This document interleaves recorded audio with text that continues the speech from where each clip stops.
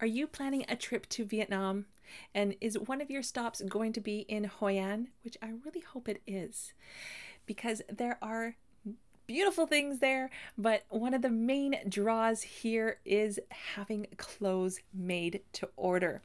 Now, there's a lot of things to know about getting your own clothes made, so I'm going to go over the things that I learned when I had all my clothes made over there and pass those along to you.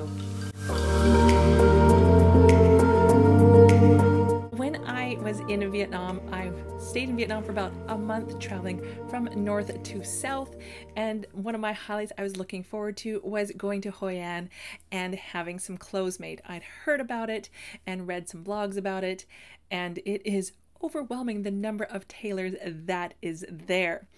Now, there's a number of things that you need to understand and figure out before you start going and seeing some of these tailors. Now, I've got about, 10 points that I'm going to explain to you, and then you'll be able to have a little bit more, much more understanding of how this process actually works, because normally we're not used to having our clothes custom made for ourselves. So there's a lot more details that I didn't realize that needed to be done during the whole process. Now, when you are there, you want to make sure you give yourself a few days to be able to have things made. If it is a little bit more complicated and stuff, you may need to stay there for a little bit longer. So if your trip is only for a day or two, you're probably not going to be able to get it custom made. You can get something maybe off the rack that they have already, and then they can just alter it for you. But if you're wanting something that's done specifically for you, it is going to take some time, because it's not only just getting them to do this stuff for you, but it's also figuring out where you're going to go and all those little details. So if you are going to be there for a little bit longer, definitely check this out. Now, the first thing that you want to be aware of and figure out is what you want to have made. Now, you can definitely go along and look at all the shops and see what is popular at that time, and you can always get something made that is something that's in their windows and stuff like that.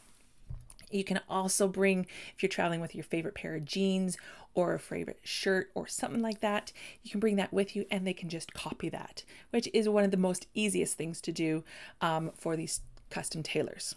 Now, if you are going in there, you want to start probably a Pinterest board of clothes that you want to have made. That's where I started. I started pinning clothes that I found on Pinterest and just wanted them to replicate it from the photo.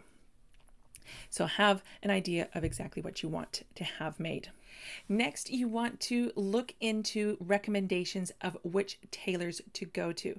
Now, you can definitely research this by Googling and looking up blogs of people who have done tailoring in Hoi An and who they recommend, what prices they paid, and it's so much easier to get those recommendations because not all tailors are built the same and not all prices are the same. So you want to go in there with some knowledge and with some recommendations of people that have previously gone there, and you're going to feel a little bit more confident because it is overwhelming the number of tailors there. Number 3 is you really want to understand and really think about how you want these garments made. Now, it's not only just thinking about, okay, this picture looks great, I want this made.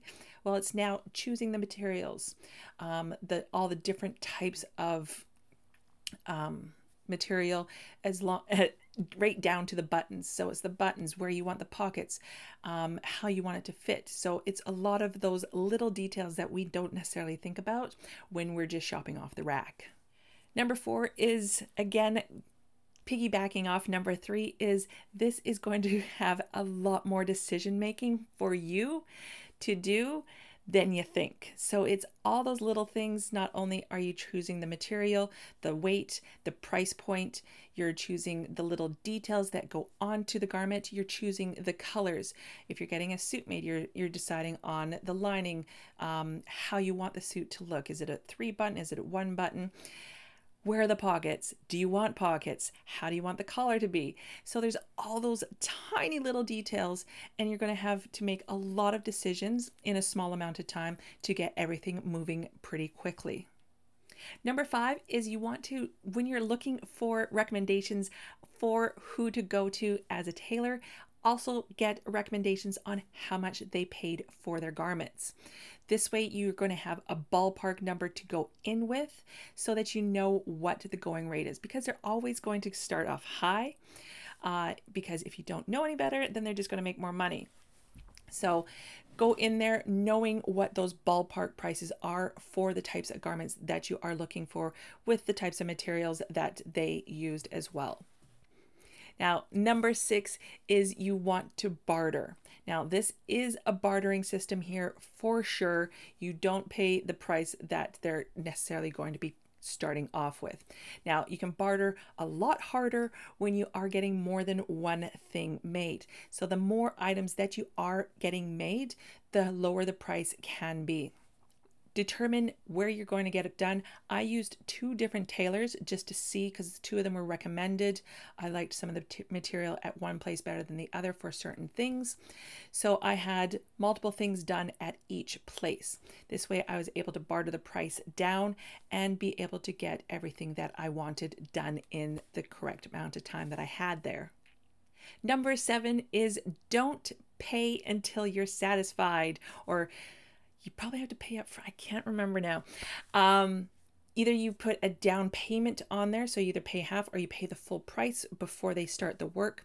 But don't take the clothes home with you or away from the shop until you are completely satisfied. The tailoring and the alterations are all included in the price. So if something is not fitting right, it's not sitting right on you, if a design element was incorrect, get them to change it. You have to have those fittings. You got to make your time to be able to go in and have those fittings done, and you have to stand up for yourself. So if it's not done the way that you want it, speak up, or else it's not going to get done and you're going to be dissatisfied with this garment. That happened to me. I did not speak up with some pockets being put on a jacket, and I really regret not saying anything and getting them to change it, but you live and learn. Number 8 is definitely get them to ship your clothes home for you. Now, unless you are using them straight away on your trip, get the rest of the things that is going to be made for you, get them to ship it home. It's better than having to lug it around for the rest of your trip. Your suitcase probably isn't going to be big enough, and it's a little bit less expensive because you can do it surface and ground, and even though it's going to take you a little bit longer to get it back at home, you are going to get it, and it's just going to be one thing off your plate of having to carry around with you. Number 9 is you want to give a little bit of room in your clothes. Now, this is something that I did not do. I had been traveling for quite a while, and I had lost quite a lot of weight, and so I was at a slimmer me.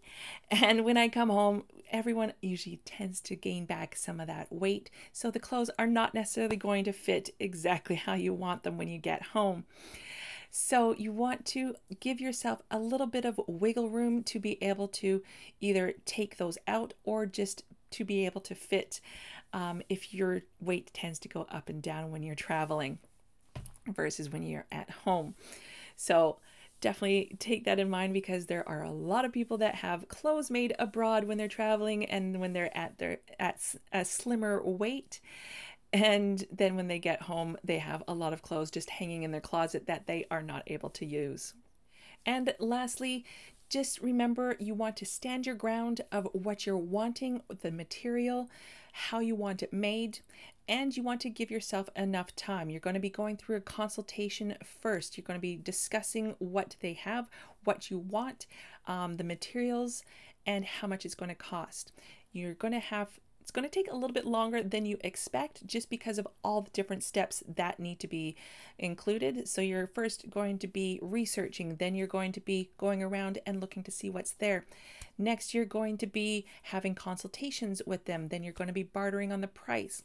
Then you're going to be deciding all the design details. And then next, you're going to have to come in and sit for alterations, and then you're going to have to finalize everything, pay the rest of the bill, get them to mail it home to you, and then you're going to be able to take the stuff that you're wanting to use right away home with you then.